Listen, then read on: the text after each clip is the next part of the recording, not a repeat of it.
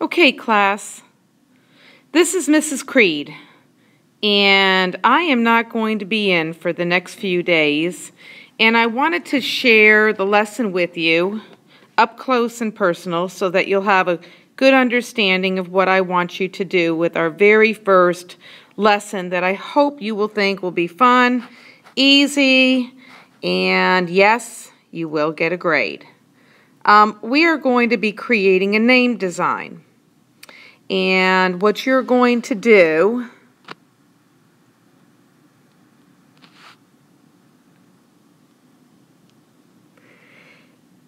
is illustrate your name using three-dimensional lettering, which I'm going to show you in a second how to do, okay?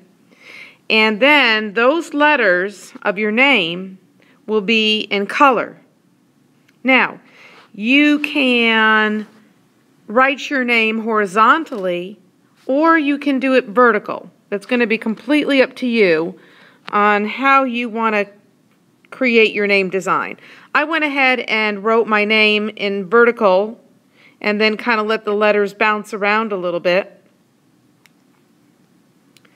And then for the background, we're going to have fun using different line qualities, but we're going to also learn about cross-hatching and how to create dark and light values.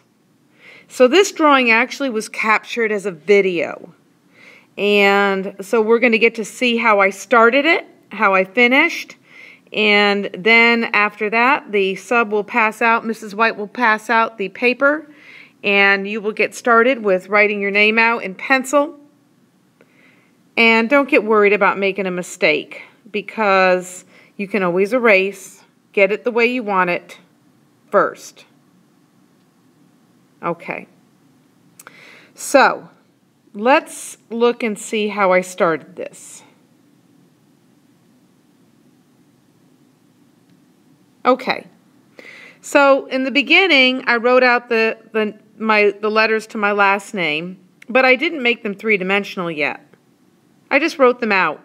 Made them nice and big where they had space in between them. That may take a little practice for you, but you'll get it. What you could always do is just write your name and then make lines around the outside shape of your name.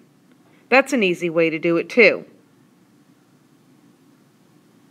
The next thing I'm going to do is make the letters 3D, and that's by taking a pencil and bringing the line up at an angle and then coming up and down and then back into the letter. So I kind of angle up. Let's take a look at a few more letters. Okay, so here we see it with the D on the side here, and so I'm just showing the right side of my letters.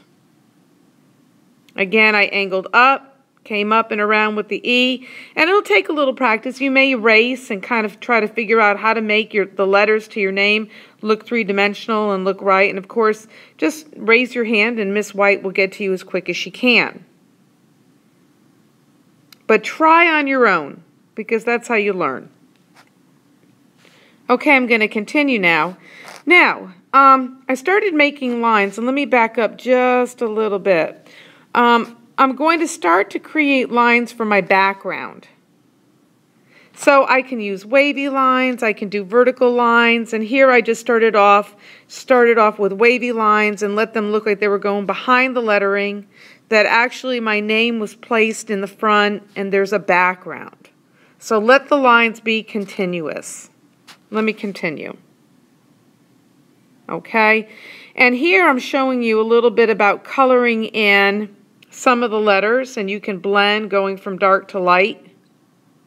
Here I used a darker purple.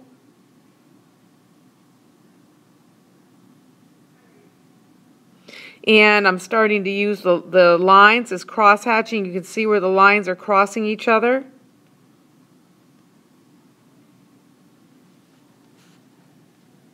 And let me continue. And I'm just going to continue making more lines and just starting to let it grow. Here I was putting some spirals in there, and again just cross-hatching.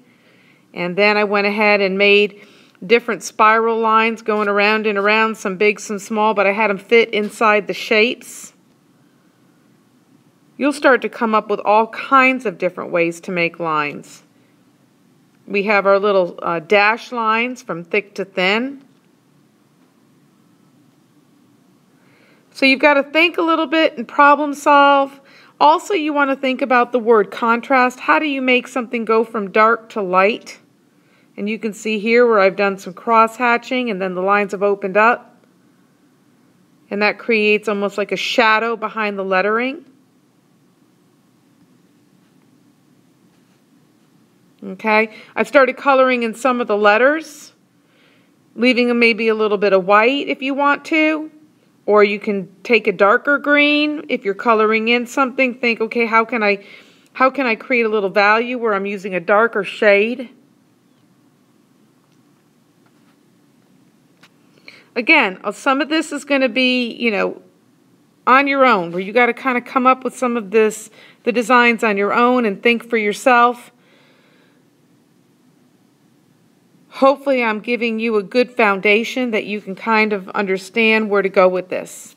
Now this is a portfolio project, so you'll be working on this for about 3 days, which means that it's going to be worth about 60% of your grade. Portfolio projects are our big projects. At the end of the 9 weeks, you'll leave my classroom with about 8 projects that will be matted and placed in your portfolio.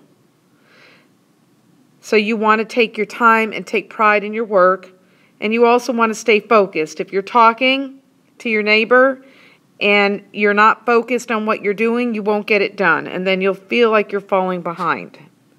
So let's start our very first lesson off